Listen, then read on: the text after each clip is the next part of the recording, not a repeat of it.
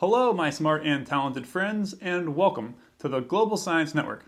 Today I'm going to show you how to take 4 individual full adders and turn them into this 4-bit calculator. That way we'll be able to add 2 4-bit numbers together. In the last video, I showed you how computers add numbers using this 4-bit calculator. Each full adder was actually built using the same configuration. Today I'm going to show you how to build this 4-bit calculator, and each full adder actually uses a different logic gate configuration.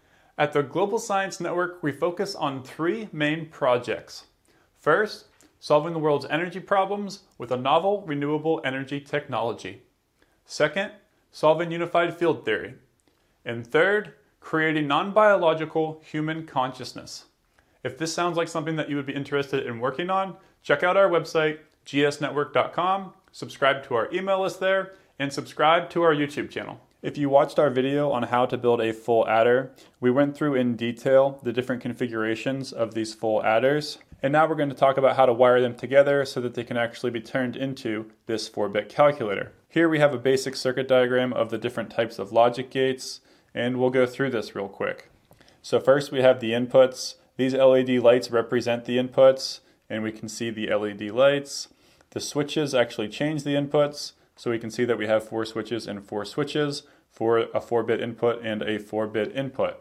And then for the outputs, we have 5 LED lights to represent the outputs, and then here are the 5 LED lights that are the outputs.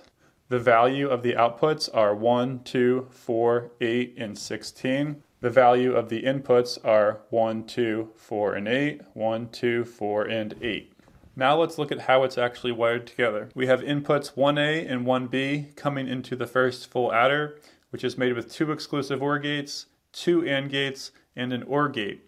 So right here you can see the first full adder, and this chip actually has 4 exclusive OR gates on it, but we use 2 of those. This one has 4 AND gates, and we use 2 of those. This one has 4 OR gates, and we use 1 of those. And then we have inputs 2A and 2B that feed into the second full adder, which is also made with 2 exclusive OR gates, 2 AND gates, and an OR gate. So if you can look right here, we built these using individual transistors. So we have exclusive OR gate 1, exclusive OR gate 2, AND gate 1, AND gate 2, and then our OR gate. Then we have inputs 4A and 4B, which come down into this third full adder, which is made with 9 NAND gates. One NAND gate is made with 2 transistors. So we have NAND gate 1, NAND gate 2, NAND gate 3, etc. the whole way down. Then we have input 8A and 8B, which come down into the fourth full adder, which is made with 9 NOR gates. One NOR gate is also 2 transistors, so we have NOR gate 1, NOR gate 2, NOR gate 3, etc. The first 4 LEDs are all the sum bits, so these first 4 LEDs are the sum bit, and the 5th LED is the last carry out. So this one is the last carry out. The other carry outs go out the full adder and then they go into the carry in of the next full adder. So this one goes out the carry out and then it goes into the carry in. Same with this one, it goes out the carry out and then into the carry in. If you look at the circuit, this blue wire is the carry out and then it goes across this green wire and into the carry in. And then the carry out goes out this blue wire, across the green wire and into the carry in.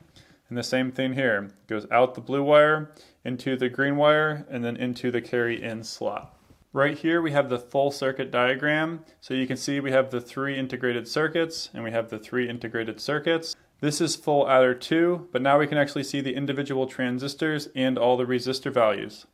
This is full adder 3 and 4, and the same thing, we show the individual transistors and the resistor values. Almost all of the resistor values are 2.2K. The exception are these 2 resistors right here are 1K, and the input resistors right here, and right here are also 1K. If you're actually going to try and build this calculator, I recommend building each individual full adder and then wiring them together. I imagine it would be hard to actually look at the circuit and then copy exactly where all of these wires go, which is why it is nice to have the full circuit diagram. Now let's test to see if the circuit is working properly.